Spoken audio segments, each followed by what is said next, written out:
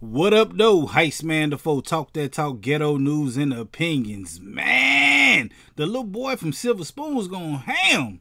Y'all know what I'm talking about, man. I'm talking about this dude right here, Ricky Schroder. He went to a Costco's yesterday or earlier this week.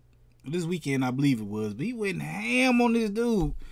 The dude named Jason, he's the manager of a Costco's. And Ricky Schroder, he wanted to come inside Costco's without a mask.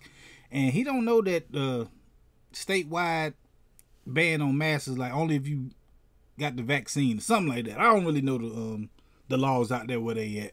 But he went on some kind of little tangent, some little rant.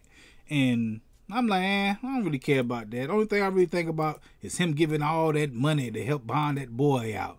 Mr. Kyle Rittenhouse. Yeah, you don't think we forgot about that.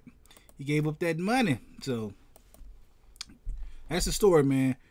That's all I know about it. Ricky Schroder supposed to be cussing out Costco's and employees. The dude named Jason, but the only thing I can think about is Kyle Rittenhouse. I still see you, Mr. Silver Spoons. But anyway, we're going to be talking about this and more right here on this channel Friday. I go live every Friday right here on this channel, man. Y'all got to come through and holler at me, man. Tell me what y'all think about this stuff, man. Put it in the comment section.